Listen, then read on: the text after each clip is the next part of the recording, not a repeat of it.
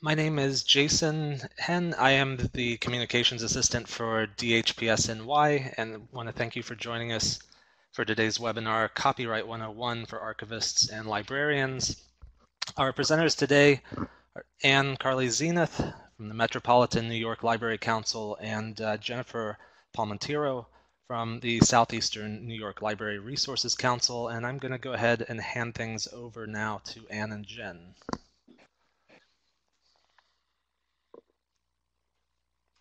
Thanks, Jason. And thanks to DHPSNY for hosting us today for Copyright 101. Hi, everyone. I am Jen Palmentiero, Digital Services Librarian at Southeastern New York Library Resources Council. And with me today is my colleague, Karle-Zenith. Anne is currently the Associate Director of Business Development at Metro Library Council. And previously, she was Metro's Digital Services Librarian. Anne and I are really excited to be joining you today for this introduction to copyright.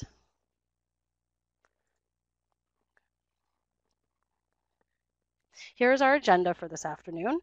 First, you'll hear from Anne. She's going to provide an overview of copyright law. What is it? What does it protect? How long does it last?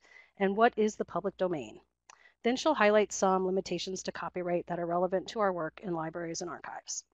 Then I'm going to talk about how copyright applies to some of our practices and policies in managing archival and special collections. I think we have just a little over an hour of content. So we'll have plenty of time for questions at the end of the presentation, which we may or may not be able to answer because we are not lawyers. And this webinar should not be considered legal advice. Please consult legal counsel when necessary. This is the obligatory slide in every presentation about copyright.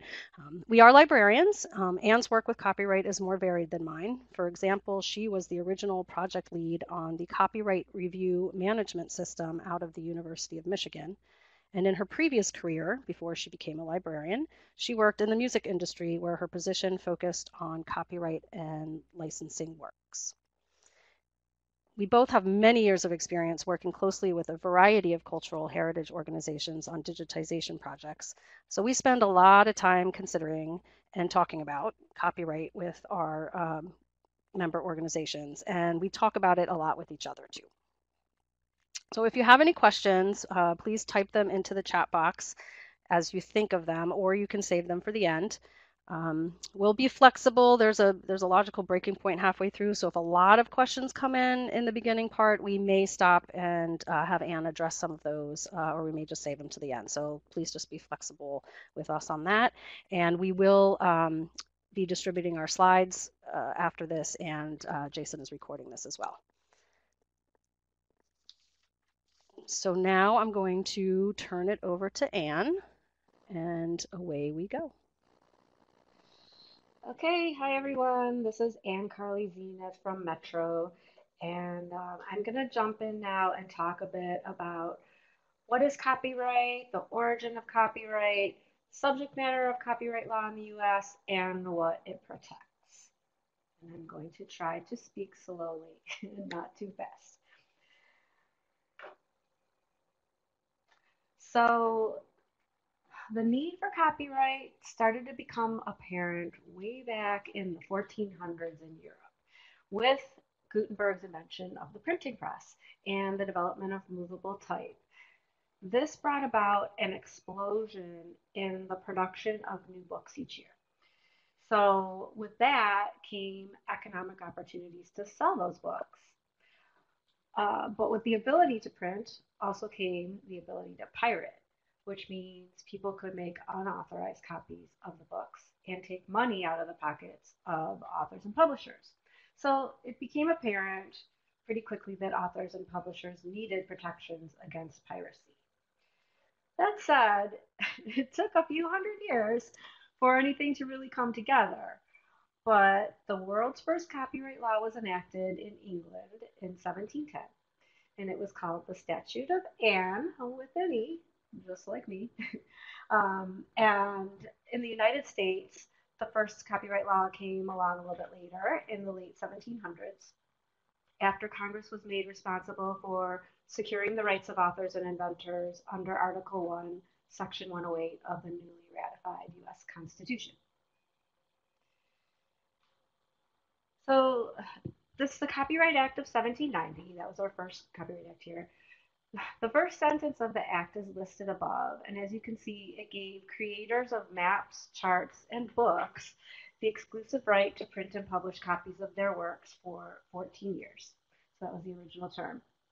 There was a provision for an extension of the term for an additional 14 years, and we are going to talk more about copyright terms later in this presentation. It also required compliance with certain formalities, which we will also define and talk about more later. Otherwise, if you did not comply with these formalities, the work was not protected.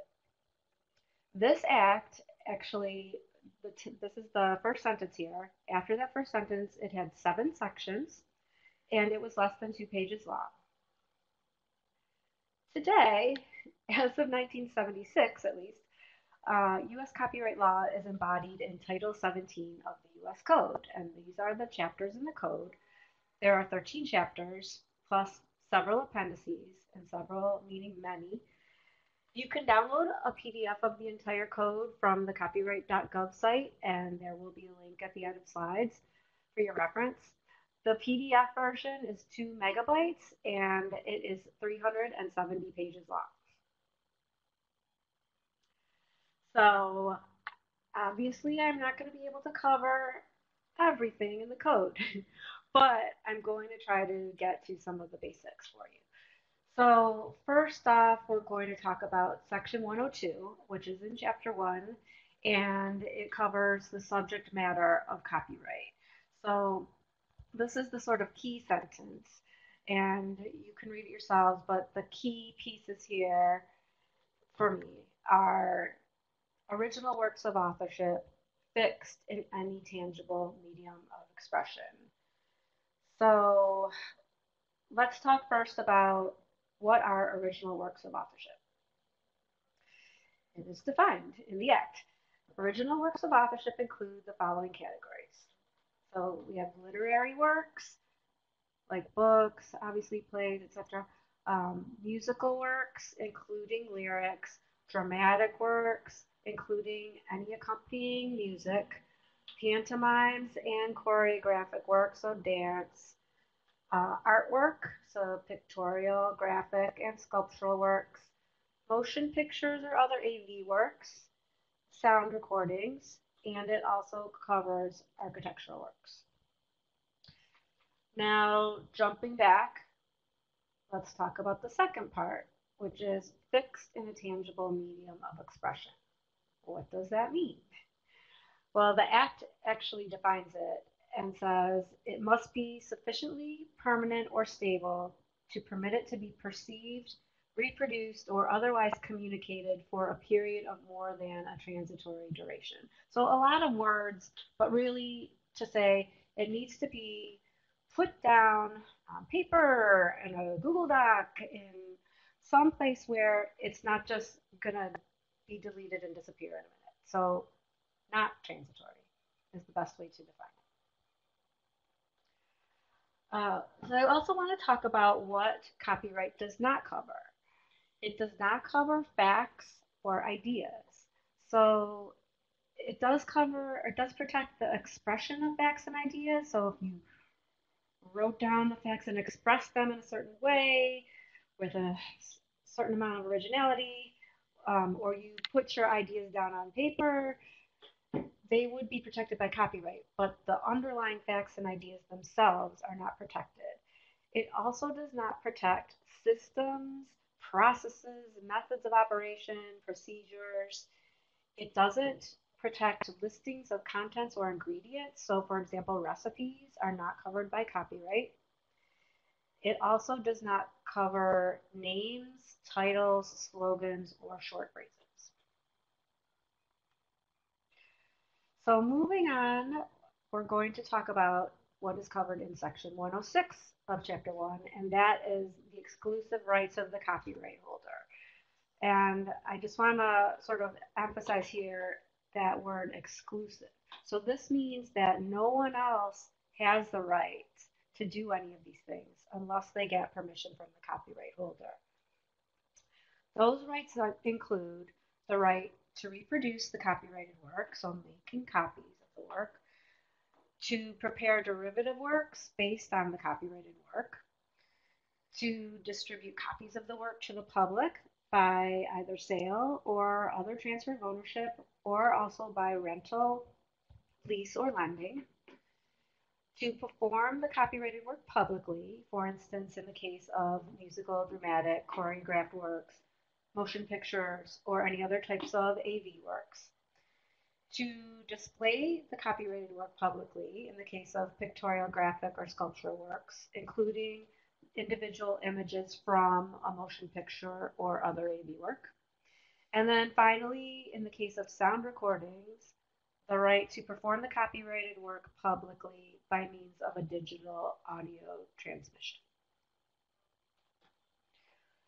So I mentioned earlier that that first copyright law required that the copyright holder comply with certain formalities in order for works to be protected. And this compliance with formalities went on in the future, and we're going to talk more about it.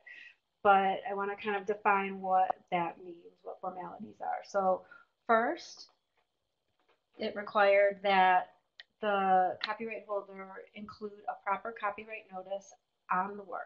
So you had to see this notice on the work, and it had to be properly displayed with either a C in a circle or the word copyright, plus the year of publication of the work and the name of the owner of the copyright in the work. So when it was created, you wanted to do that right away for protection. And if you did not, the work was not protected by copyright. It automatically went into the public domain. Second, they required registration of the work.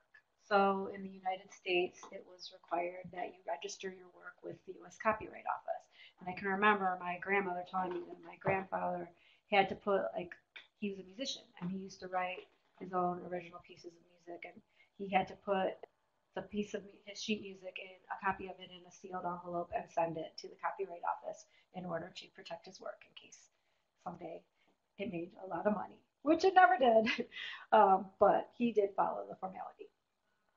And then third, they required that copies of the work be deposited in an officially designated repository. So in this case, in the US, this is the Library of Congress. And then finally, if the copyright holder wanted to keep the work protected for a longer period of time after the first term ended, it required that they file a renewal with the US Copyright Office to extend the term of copyright for the original registration of the work. So this all seems like a good idea in a lot of ways, right?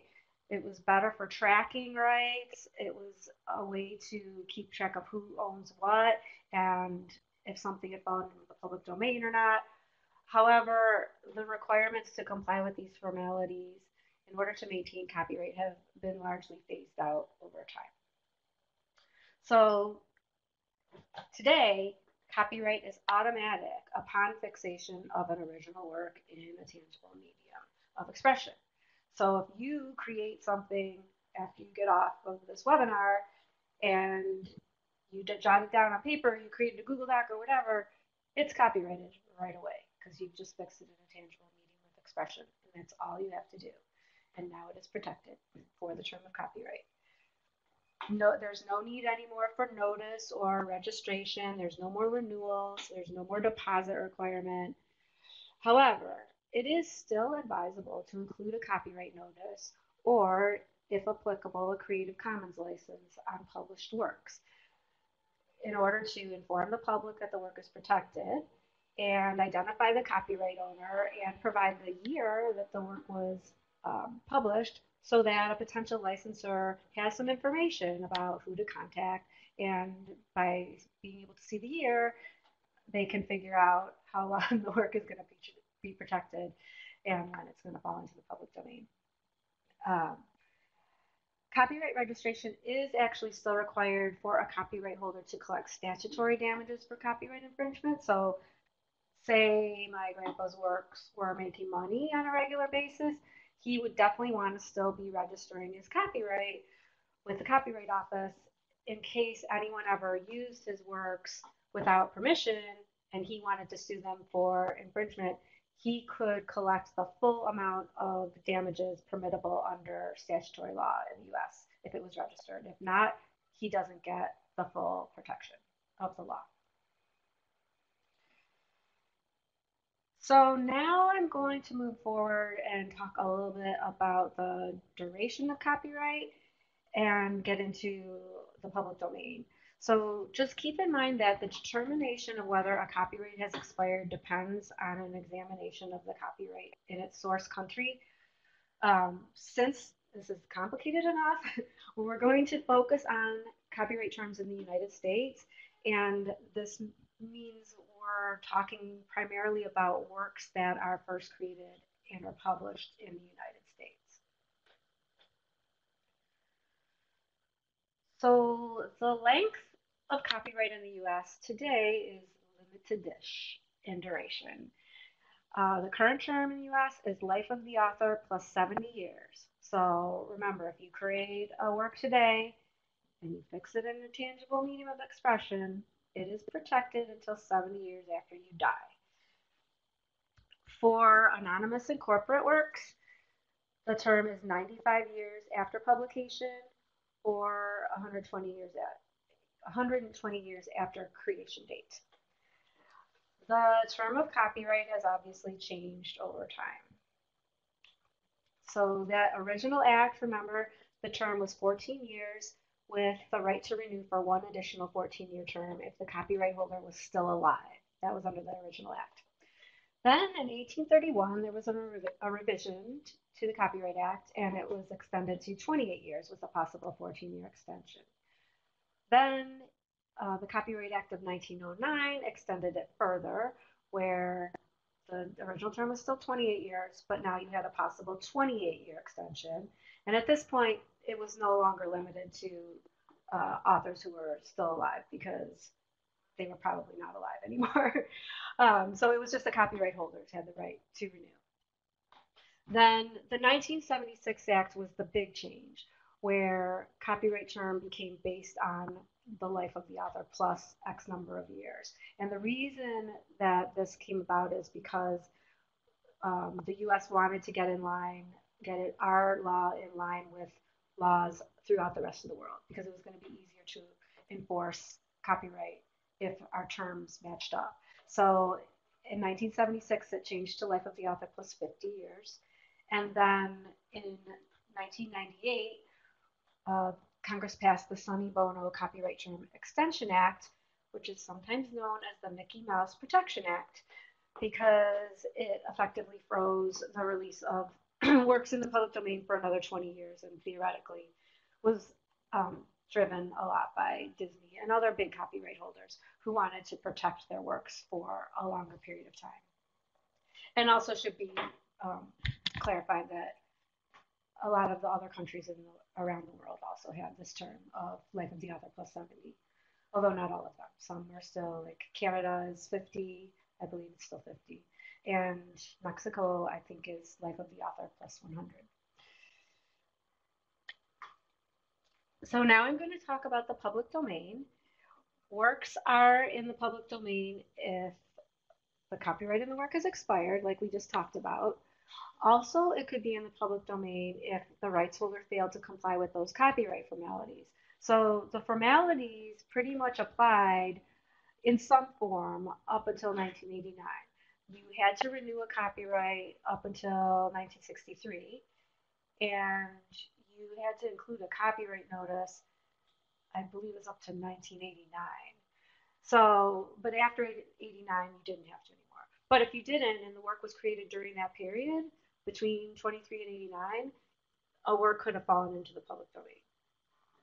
Also, works may not be eligible for copyright protection. So, for example, US government works that are created by government employees in the course of their work are not eligible for copyright protection. And finally, a rights holder also could dedicate their work to the public domain. So like Creative Commons has a mechanism where if you create some amazing resource today and you want to immediately dedicate it to the public domain so everyone can use it and reuse it and make copies and make derivative works and do all sorts of things with it, You could put a Creative Commons CC0 license, it's called. You could do that and dedicate the work to the public domain, and then everyone doesn't have to wait until 7 years after your death to benefit, use your work. Moving forward. Oh, one more thing I wanted to mention on this one. So works in the public domain, with certain exceptions, means that anyone without permission fees or anything can now reproduce the work, prepare derivative works, distribute copies, etc., etc. So all that stuff we talked about in section 106. If a work is in the public domain, anyone can use the work without getting permission from the copyright holder to do all that stuff.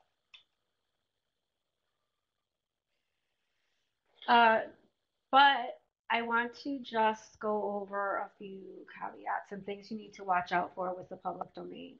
So works that fall into the public domain could still have other protections. So they could be protected by trademark law, or there could be privacy or publicity rights involved.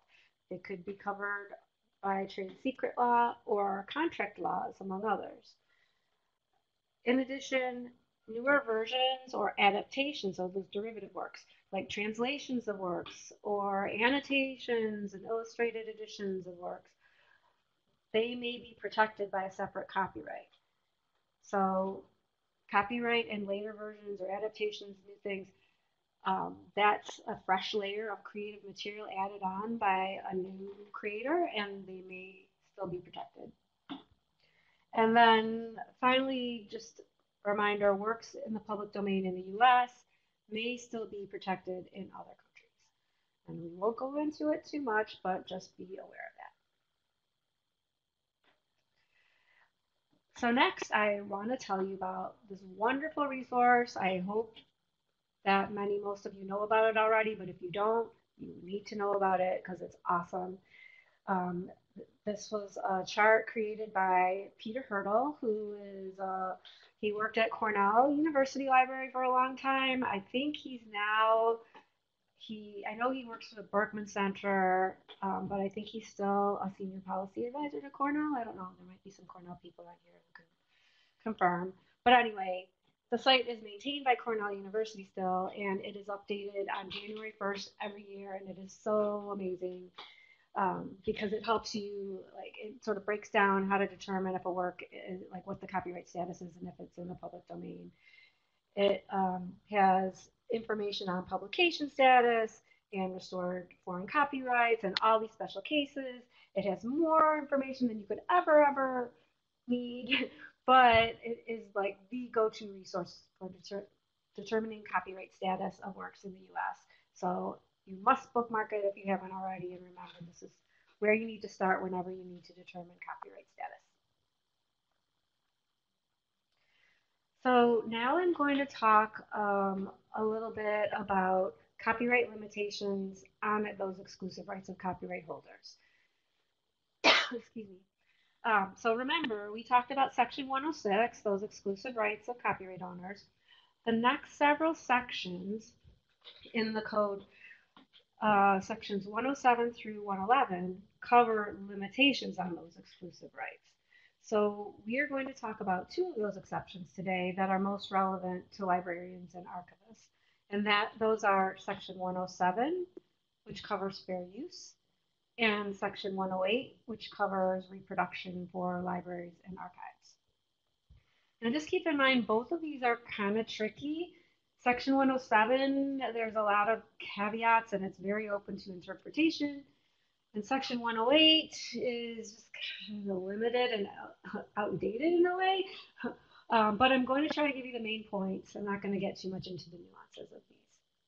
So basically, section 107 says that it is not an infringement to use copyrighted works for certain purposes and under certain conditions.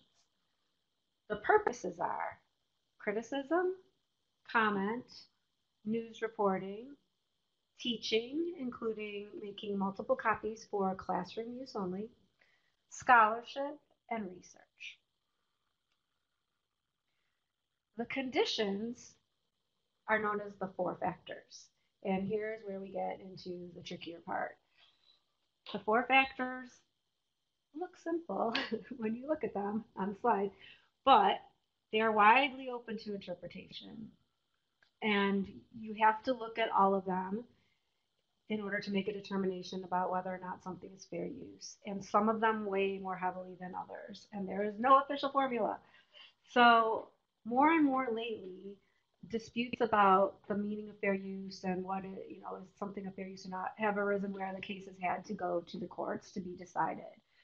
And this is actually a really good thing because every time something goes to court, there's more and more definition around what is really fair use and what isn't.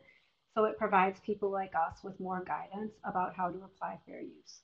And there have been a lot of cases over the last, I would say, probably 10 to 15 years that have been pretty important and good news for libraries and archives. So if you are curious and have extra time, you might want to look into that a little bit more. So a couple fair use resources I just want to mention to you if you are interested in learning more. One is Stanford University Library site. They have this great fair use site. This slide here shows the page on 4 factors. There's also like a general overview, and then they also have summaries of fair use cases and a section on disagreements over fair use and when you are likely to get sued. So it's a great site. I would definitely recommend you take a look. It's not like, doesn't have too much information. So it's a nice like kind of introduction and overview and a good go-to resource. And then this other tool, haven't used this one too much, but I know that other people do. It's a fair use evaluator. It's from the American Library Association. And there's URLs for all of these at the end of the presentation. So moving on, I want to talk about one other set of exceptions, and that is Section 108, which are exceptions for libraries and archives. So Section 108 provides exceptions to the exclusive rights of copyright holders specifically for libraries, archives, and their users. So it actually applies to many of you joining us today, and it provides you with the ability to make reproductions of some types of copyrighted works without the permission of the copyright holder. Section 108 provisions cover the rights to make copies of works in a library or archive for purposes of research and scholarship, also to make preservation and replacement copies, and to make copies of works that are no longer being exploited commercially in their last 20 years of copyright. The downside of Section 108 is that it only applies to textual works. So musical works, pictorial works, graphics, sculptural, motion pictures, and any other AV works are not on the table for Section 108. And the other thing to remember, it's important about like which libraries and archives qualify for this. Only libraries and archives that are open to the public and or that provide service to unaffiliated researchers qualify to take advantage of this. So if your library is private and only serves like the audience that is like belongs to your library or archive, then you wouldn't qualify for Section 108. I think most places serve the public and outside researchers, but I think maybe not all of you on this call.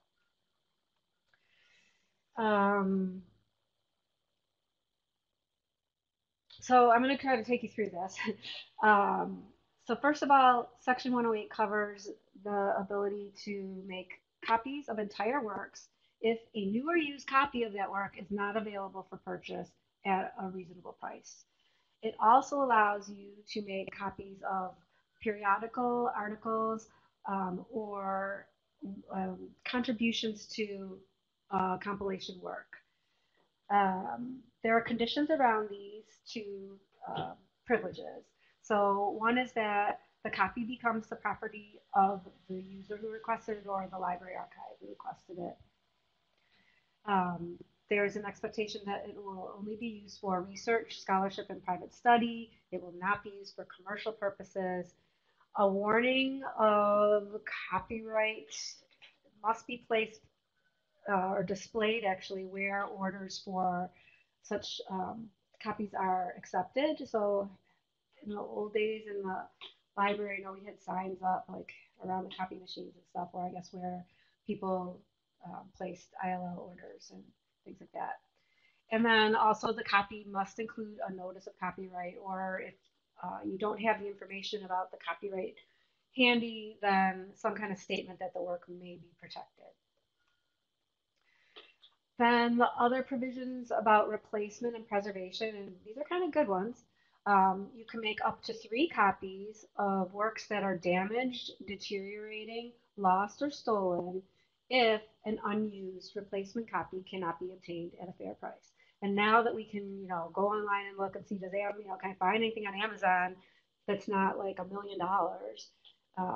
If I can't, then and my copy in my library is falling apart and it's a text work, then I'm allowed to make copies of it.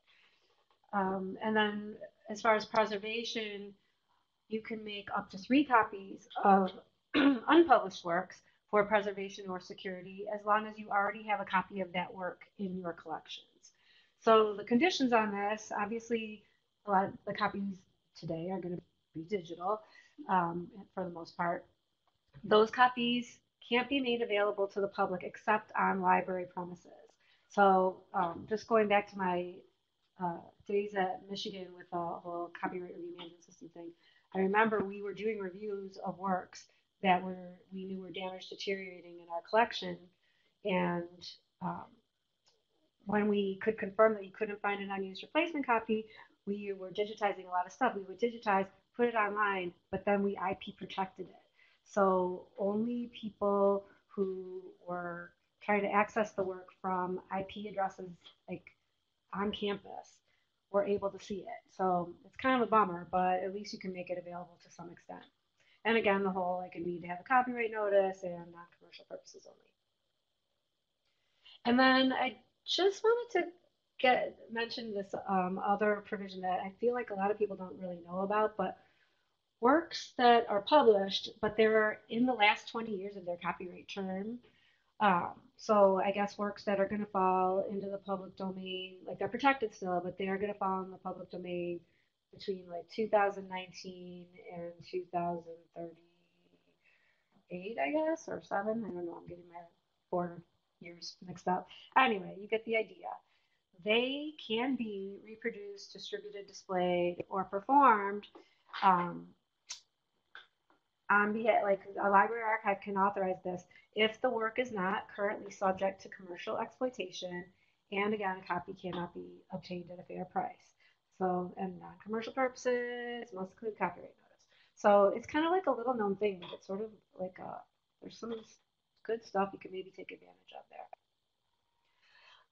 And finally, before I wrap up my part, I just want to mention that, as you may have noticed, Section 108 is pretty limited, and I keep saying this, but it seems kind of outdated.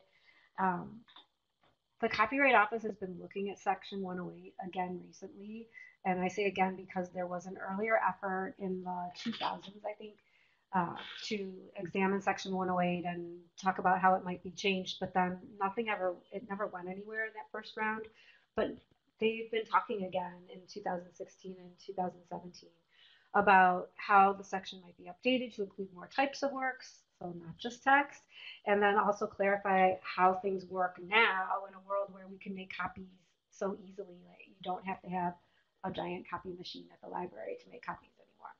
So I'm not sure what will happen with this round of inquiry, but there was a report that was released in September of 2017 that I just glanced through it kind of quickly, but the topics of discussion in that report seemed really promising to me.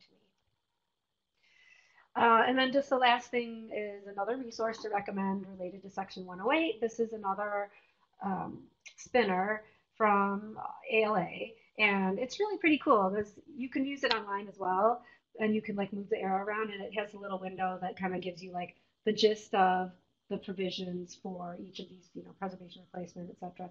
And then you can click for details, and then it gives you more information and all those conditions, and it's all in one place. So I like it. It's a pretty good resource for Section 108. And that's it. I see there are no questions so far, so I'm going to turn it over to Jen, and she's going to jump in now with deeds of gift and donor agreements. Thanks, Anne. Actually, we did have one question come in directly to us about copyright, public domain, and state works. I don't know if you can answer that, if you want to wait until the end and answer that. What would you prefer? I don't It's see the question. it's under our presenter tab. It wasn't sent to everybody, but it's a good question. My understanding is it varies by state, but I don't know that I'm as well positioned to answer that. So I could keep going, Anne, and you can answer it at the end if you want to do that. Yeah, because I don't know how to access the question. Oh, I see presenters down here. Okay. What about works created by state employees? No.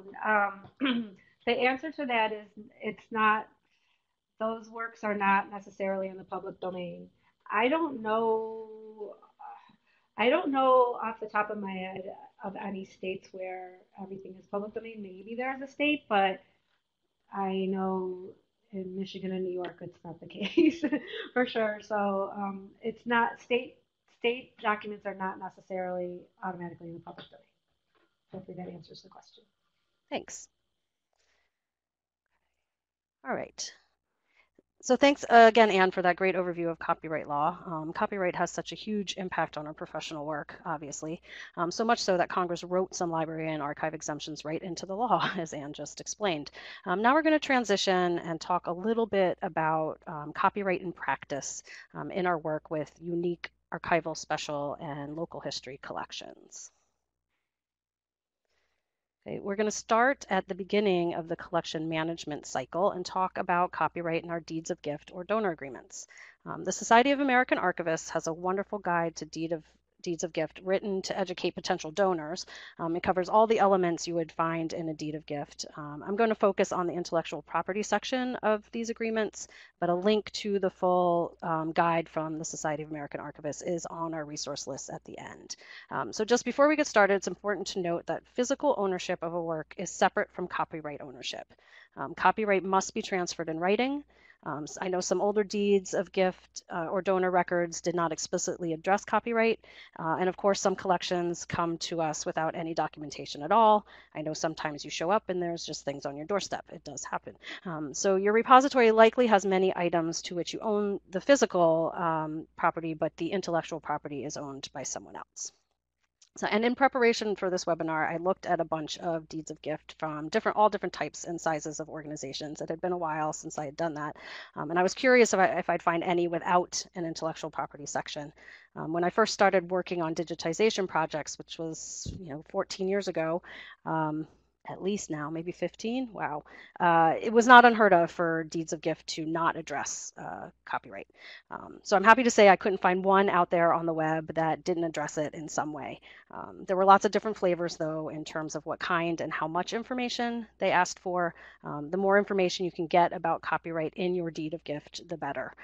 So in an ideal world, gift agreements should include some form of a copyright declaration from the donor. It can be in the form of a checkbox or some other way, but just having them say, yes, I own the copyright to some or all of the materials in the collection. No, I don't, but perhaps I know who does, and here they are, some contact information for them, or if they don't know.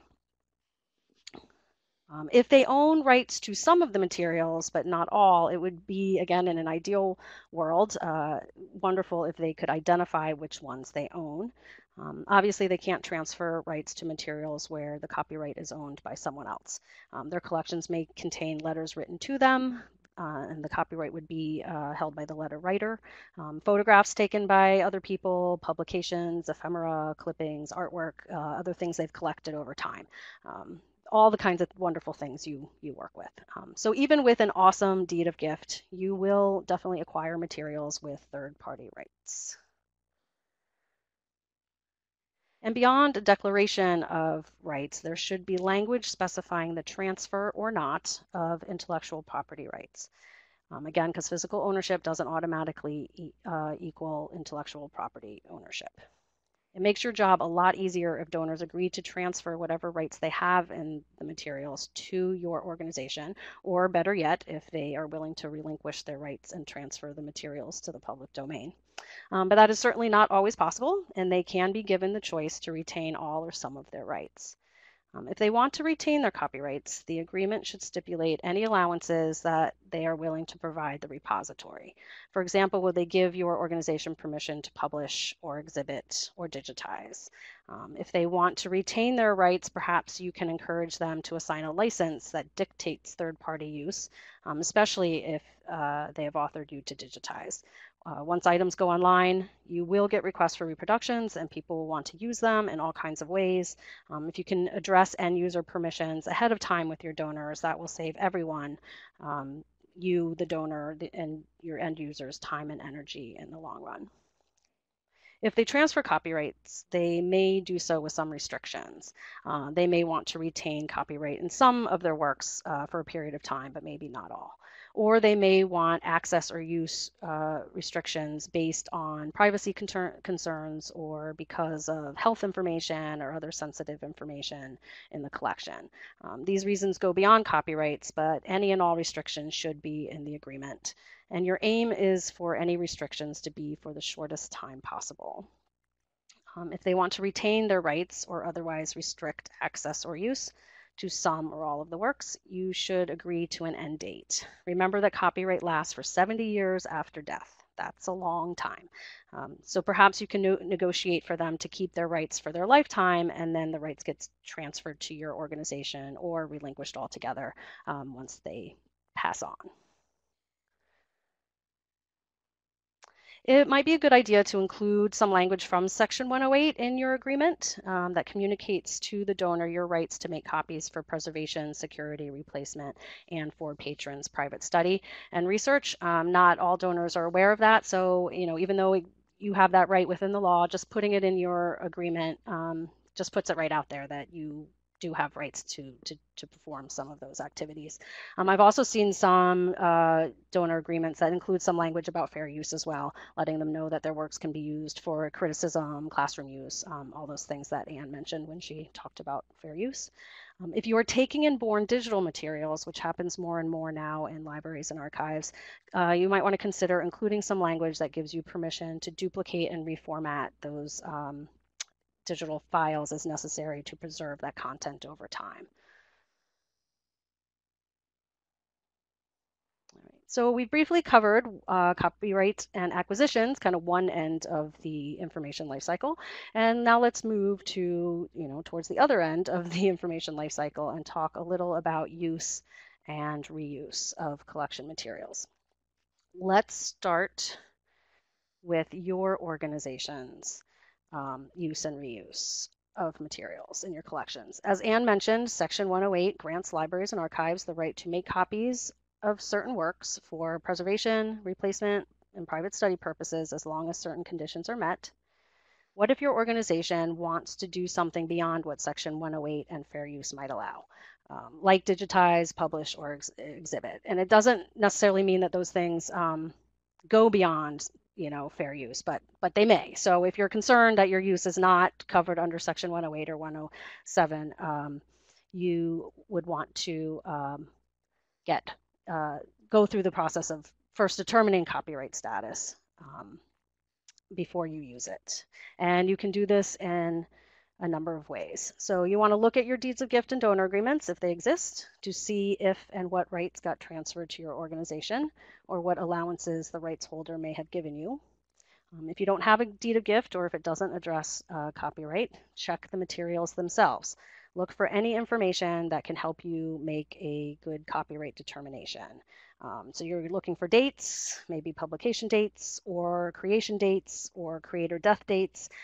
Inspect published items for copyright notices or lack thereof, and refer to Peter Hurdle's chart that Anne referenced earlier, and again linked from our resources slide. If you look at Peter Hurdle's chart while inspecting the information available to you, you might be able to make a copyright determination that way.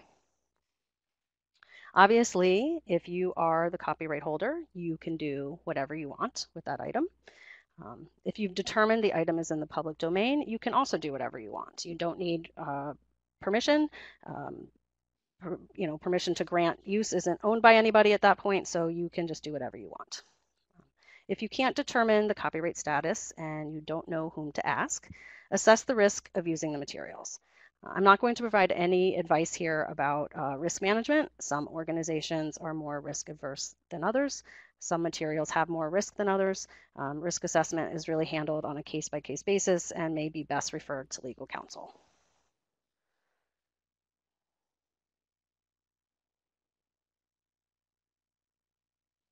If you know the resources in copyright and you can identify the copyright holder or think you can, then you should seek permission to use the material, again, if you believe your intended use goes beyond fair use in Section 108. So here are some tips for seeking permissions. Phone calls might be the best way to start locating and communicating with rights holders. It's certainly, one of the easiest ways to talk to people, but you'll want to get permission in writing, and you'll want as much information documented about the conversation as possible. So after reaching a rights holder, you might want to continue the discussion via email or regular mail if a donor doesn't have email. So when communicating with rights holders, clearly identify yourself and your organization and provide contact information. If they are not the content creator, tell them why you think they are the rights holder. Perhaps they are an heir. Sometimes heirs don't even realize that they have the rights to materials. Clearly identify the works you want to use. Give them as much information as you have. Titles, editions, creators, any dates you know about. Clearly state how you will use their works and whether and how they will be distributed. And consider all uses beyond maybe that immediate use you're thinking of. For example, if you are going to use it in one way, but maybe want to do some promotion around it and want to use the materials in promotions, then you might want to include that. If you plan to profit from the work, you should probably let them know that. You might have better luck if you aren't asking for exclusive rights, meaning you aren't asking them to transfer their copyright to you. They can still retain their rights, and you're just asking if you can use them as well. Ask them how they want to be credited. Provide a permission form. If you're sending through the regular mail, provide a second copy for their records and include a self-addressed stamped envelope. You want to make it as easy as possible for them to say yes. You want to document all correspondence and record every attempt to reach a rights holder. It may take a while to hear back from them. They may never respond, and they may say no, so that does happen. If you are requesting to digitize their materials and make them publicly accessible online, and they grant you permission for that, ask if they are willing to assign a license for third-party use. Again, as I mentioned, once things go up online, people obviously know about it more easily, and they'll come to you and they'll want to use it as well. So again, while you're working with the rights holder to get the permissions you need, see what kinds of rights they'll grant to third-party use if the works are going to be made so easily accessible. So I want to talk a little bit more about digitization and copyright. If you are digitizing and you've gone through the process of determining copyright status and getting permissions when needed, you have options for conveying copyright and reuse status to users in a consistent and standardized way. And the two methods for doing this are Creative Commons, which Anne mentioned earlier, and a newish standard called rights statements. And again, these are both on your resources slide at the end of the presentation. Creative Commons offers a simple and standardized mechanism for content creators to license their works. There are liberal licenses that allow for commercial uses or really creative reuses under certain circumstances and conditions, and there are more conservative licenses. Creative Commons is a web-based system, which means that each license has a web page that explains that license in detail. So you can link directly from items in your digital repository to the appropriate license, making it really easy for the public to know if and how they can use copyrighted works. If you are the copyright holder, or if you have worked with a copyright holder, you can communicate out with your users how they can use these resources, and then they don't have to come to you every time. They just know what they can do. Creative Commons does include a public domain mark. Anne mentioned the CC0 license, which is for content creators who want to release their works into the public domain. That's what the CC0 license is for.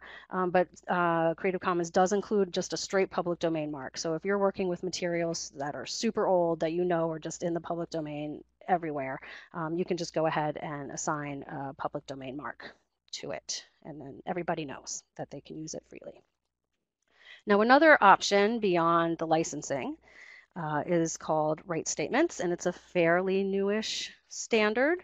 Right statements are not licenses, okay? They are statements, and they are intended to be applied by cultural heritage organizations to convey what they know about the copyright status of a work to users of their digital collections. There are 12 standardized statements. A couple of them aren't intended to be used in the US. So I think in the US we have about 10 to work with. They are divided into 3 general categories. There are some for in-copyright resources, some for out-of-copyright resources, and that, other category, because when you're talking about copyright, there's always the other category. For example, if you don't know the copyright status, there is a statement for that. If you know a work is in copyright, but the copyright holder is unlocatable or unidentifiable, there is a statement for that. Just like Creative Commons, this standard is web-based. Each of the standard right statements has its own web page. So again, you can link directly from item level in your digital repository to one of these standard statements. And together, these two systems, and I say together, you wouldn't assign both a Creative Commons license and a right statement to the same work, but together these two systems offer a comprehensive and standardized way to convey copyright or reuse information to users. If you are not familiar with them, I encourage you to check them out, especially if you are already digitizing or are considering digitizing collections for online access.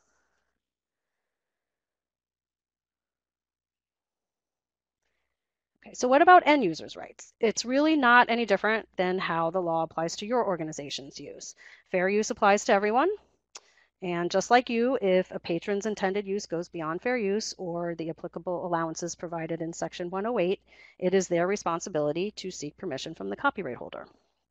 And they would want to do all those same things that we just went through in terms of seeking permissions. For items in the public domain, once they get a hold of a copy, they are free to use and reuse it for any and all purposes without permission. The intellectual property belongs to them as much as it belongs to anyone else. Now, you or your donors can deny access, restrict access, or restrict reproduction services. If an item's really fragile, maybe it can't be reproduced. And you can do that for any materials in your collection for any reason. But once someone gets a hold of a copy of a public domain work, they are free to do whatever they want with it without seeking permission. So let's talk a little bit more about our patrons' use by taking a dip into fees and permission policies. It has been a fairly common practice for repositories to require that users ask their permission to use any item from their collections, regardless of copyright status and copyright ownership. It's also not uncommon for organizations to charge a range of fees based on the intended use of a work. They might charge one fee for personal use versus public distribution. There's nonprofit fees versus for-profit fees, commercial, film, television.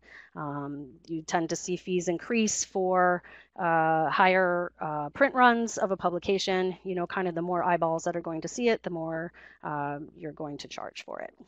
But there's been a national conversation happening around fee schedules and permission policies for at least the last 15 years. And that has led to a shift in our thinking and practice. So I want to talk about that a little bit. The shift has an ethical element to it, but also a legal element. Our fee and permission policies kind of out there in the field have been reevaluated through the lens of copyright law. I want to focus this discussion less on the ethical side and more on the legal side of the conversation, since it's the law that brought us together today. So let's just review the exclusive rights of copyright holders that Anne shared with us earlier. I'm not going to go through them like she did, but as Anne mentioned, copyright holders and copyright holders alone have have these rights to exploit their works or to authorize others to do so. So now let's apply these exclusive rights to the general copyright categories of our collections. And again, this is general. This is kind of a broad overview, and talk about permissions. When your organization owns the copyright, you are within your rights to grant or deny permission for any use beyond fair use and what Section 108 allows. If your organization is not the copyright holder, the right to grant permission doesn't inherently belong to you. Section 108 allows you to make a copy of a resource for a patron as long as you have no knowledge that that resource will be used for anything other than private study. So should you really be in the practice of granting permission to use copyrighted material, you could put your organization at risk by doing so. That said, copyright holders could have granted you permission to grant or deny further permissions to third parties. So check your deed of gift and see if you are allowed to grant or deny permission for use. If you aren't, then the user needs to secure permission from the copyright holder. If you are able to share information with them about copyright holders, great, but you don't need to research copyright status or copyright owners for them or seek permission for them. That is their responsibility. So what about public domain resources? You own the physical object and can control access to it for any reason, such as security, privacy, condition, donor agreements, for example. But if there aren't any other protections or restrictions in place, should you require permission to use a public domain work from your collection? Under copyright law, users don't have to get permission to use a public domain work. Public domain means the item belongs to the public. If your current practice is to require permission to use public domain works, Anne and I would strongly encourage you to reconsider that policy. At the very least, consider not limiting them to a one-time use of a public domain work. Maybe start there while you work with your stakeholders to kind of reevaluate. Some things to consider around this is, do you have the resources to enforce these user agreements?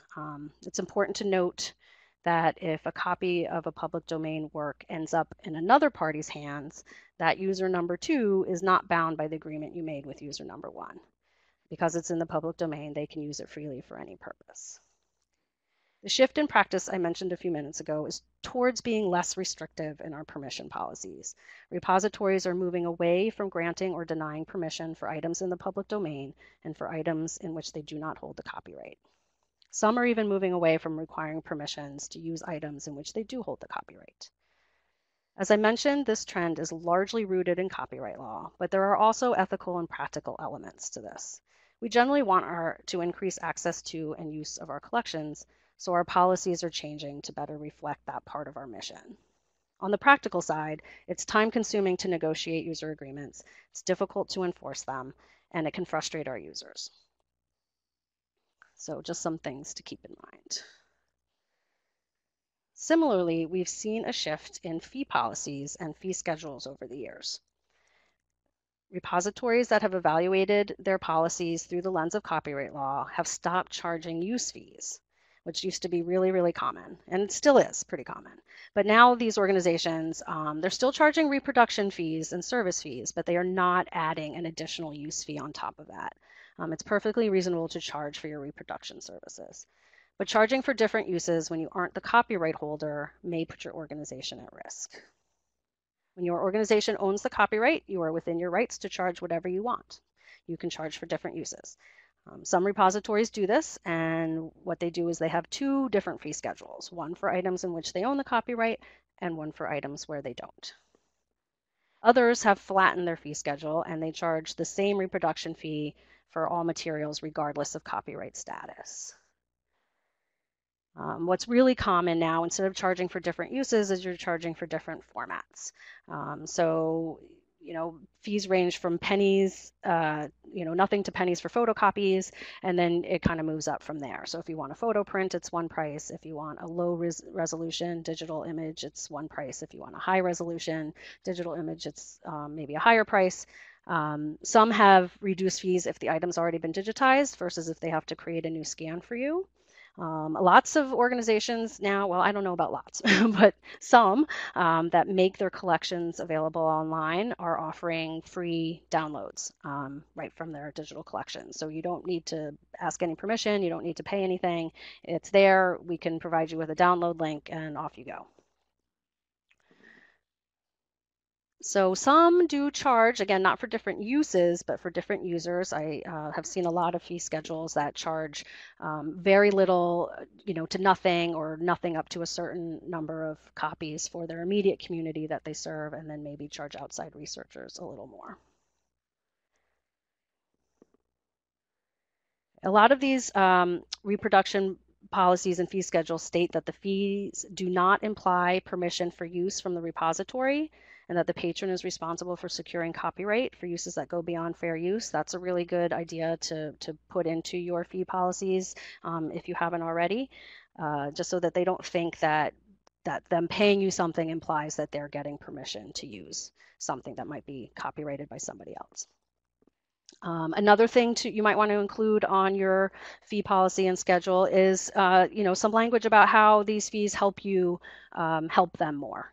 These fees help us care for these materials and make more resources available to you. So letting them know how that helps you is a good idea. So just to recap about all of this, Section 108 allows libraries and archives to make copies for researchers as long as there is no direct or indirect commercial advantage, and as long as there is no knowledge that the resource will be used for anything other than private study. So this shift I've been talking about, this trend in kind of being more open, being less restrictive, flattening our fee schedules to be more about formats than uses, is just all getting us more in line with the spirit of copyright law. So that is the end of our content. Here's our resources slide. And again, our slides will be made available to you. So these are all of the resources that Anne and I mentioned today.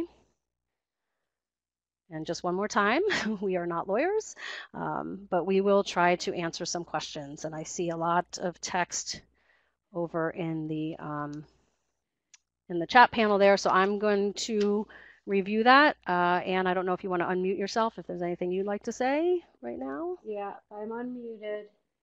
Yeah, I've been kind of keeping an eye on the questions. There seem to be more people chiming in. Do you want to just scroll back up, Jen, to the first one, the top? It's right under me. I just put in a correction because I just double checked. Because I said Canada, it was life of the author plus 50 until 2015, and then they extended it. So the copyright term in Canada is life of the author plus 70, just like in the US. The first question I see there's from Amy Sanderson, and Jen, I was looking at this one and like, help me. The first part of your question, if you create something that is, copyrighted work basically, and it's produced as part of your employment, it's like something you're creating in the course of your job, and you are like a full-time employee at an organization, yeah, that work becomes a work for hire, and your organization technically owns it, unless you have some other kind of special provisions. That's my understanding of how that works. Your question about the institution's board members, I was like, oh no, I'm not sure about that one. I can't say absolutely, my sense is that the board member, unless he's I shouldn't say he or she, or they signed something saying that these, any kind of papers that they created in the course of their service as a board member, become the property of the organization. I don't think you should automatically assume that, because they're not employees. So I think the answer is that it depends, and you'd have to try to investigate if there was any other type of assignment of rights. And if there wasn't, then you might want to just try to get that. Does that sound right, Jennifer? I agree. Okay, and then the next one, I also am going to ask you, Jen, to chime in on this one because it's from Dina Schlimmer, and she's asking if, it sounds like the question is, how reliable are the ARL Code of Best Practices for Fair Use in Academic Libraries that was issued in 2012, and how much can libraries and archives rely on what's in those? And I would say I am not sure how. I can't say for sure. Like, I don't think there are any court cases that have come about. I'm not aware of any court cases where anything in those guidelines has been tested specifically. I don't think. But when you're talking about putting archival collections online, I mean, there is a provision in those guidelines about digitizing special collections and making them available. But there are a lot of caveats and there's a lot of advice around how to be safer and make that qualify more as a fair use. So I would say, as long as I would just be careful about trying to follow the best practices that they provide in those guidelines to make sure that you're being as safe as possible. And one of them, I think, is if those works are still potentially in copyright, you might want to, put protections on there so that people can't download them and use them further. Do you have anything else to add to that, Jen? Just that, in the work that I do with dozens of cultural heritage organizations to digitize collections, yes, seeking permission is prohibitive. And oftentimes we just don't know. We don't even know who to ask. So has anyone referenced this best practice document to me in their decision making for putting something up? No, but it's at that point it's about managing your risk, and they certainly do put up things where they're not sure of copyright status or who the copyright owner may be, and they just kind of weigh that risk, and nothing's happened. As in 15 years of doing this, yeah, go ahead. I was just going to say, I just think it's really important that you understand what fair use is. If you're going to make stuff available under the premise that it's a fair use, make sure you understand what fair use is and understand those guidelines. And even like the best thing would be to document how you've investigated or analyzed it, even if it's just briefly. So that's just protecting yourself.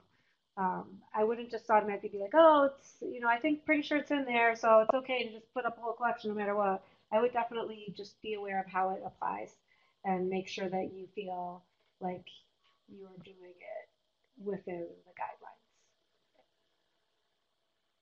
Right. And I think the two big things we can lean on are the educational nonprofit use we're making and putting them out there, and also that commercial, impact part of it, that these things came to you somehow because nobody else wanted to do anything with them anymore.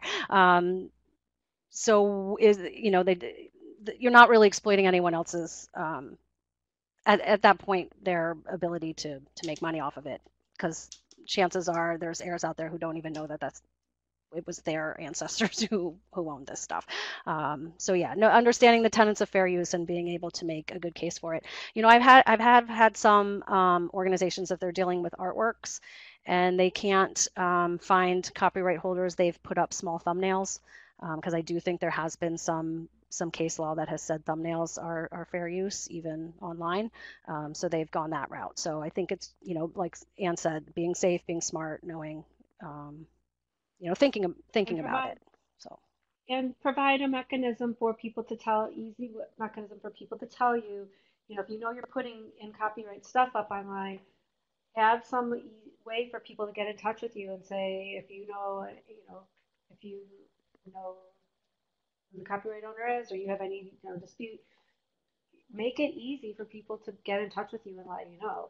Just having that mechanism available also provides additional kind of defense and protection against being accused of anything.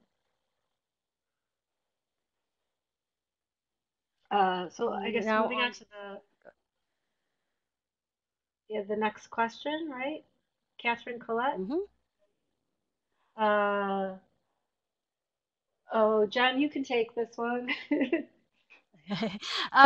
So I mean, if you're yes, obviously We we would both come want up them against this to, a lot.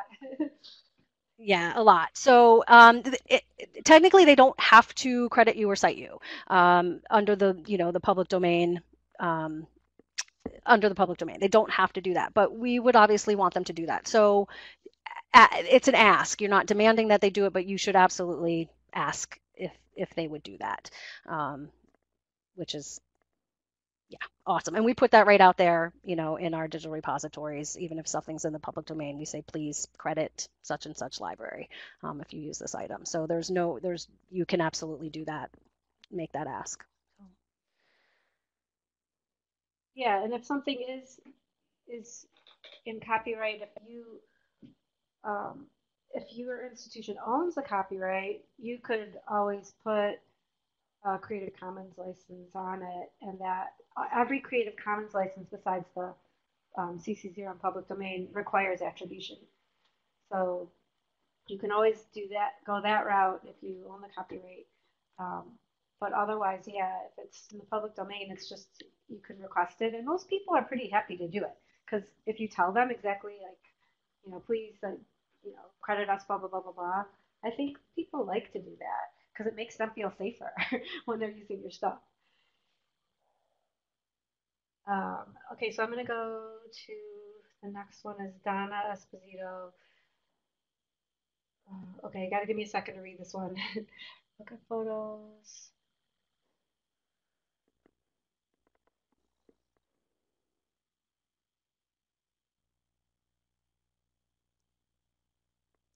That sounds like that stuff is still in copyright to me. I don't know, Jennifer, could you read this one? Yeah. Again, we don't want to give you any legal advice, so I'm not gonna, Yeah. technically, well, I don't know. If you can find the heirs, it might be a nice courtesy to reach out to them, and let them know you have it, let them know how you acquired it, and say we'll credit your is it his children or whatever, we'll credit your father, your grandfather, we'll thank your family, whatever you can do to kind of make that work for you. I just worked with a historical society, same situation. They bought a collection of photographs off of eBay, and this shows you how crazy copyright lasts. They were taken by a woman when she was 13, in like the early 1920s. I think that's about right. She lived to be until 2005.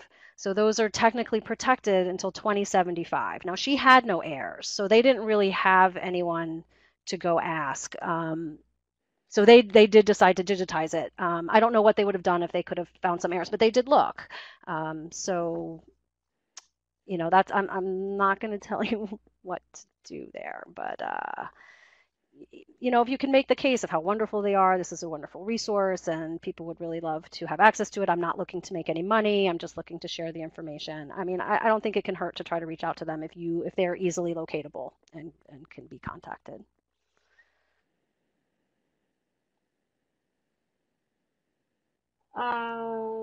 And then I was looking at this question from Stacy about taking a photo of a novel. So I assume the novel is still in copyright. Um, Otherwise, it wouldn't be an issue. Taking a photo of a novel. So a page of the novel, um, or just the cover? The cover. And if I mean, I would say if the cover has like some amazing, cool artwork, or it's like a super famous book, you might be more careful. But if it's not a super creative cover and it's just the title, like that weighs more towards fair use, you know? I mean, I kind of look at the four factors, but it seems, I can't give legal advice, but it's because the cover could be called the full cover, you know? Um, if you were taking a picture of one page inside the book, that's probably considered more like towards fair use because it's one page out of, let's say, hundreds of pages or something. The cover's a little bit different. So, I mean, if it's just like a boring cover with words on it, that's probably more weighing towards fair use. You know, you want to look at the other, you know, how downloadable is it and all that kind of stuff. I think you could probably make a case for it. But again, it's kind of like look at the four factors and kind of, you know, think about how you justify it and I would say go from there. And make it small. And maybe talk to public librarians. I'm sure that they, if you're not one, you might be one. But I'm sure they deal with this all the time. They promote book discussions, find out what they're doing. Right. And Dina's right. I just there is something in the ARL code about using materials for publicity and like exhibition purposes, I think. So yeah, that is a good resource.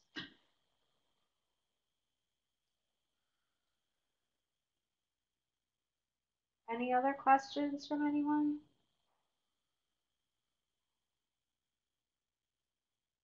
I hope it wasn't too heavy duty. I know this is kind of a thick topic to talk about for over an hour.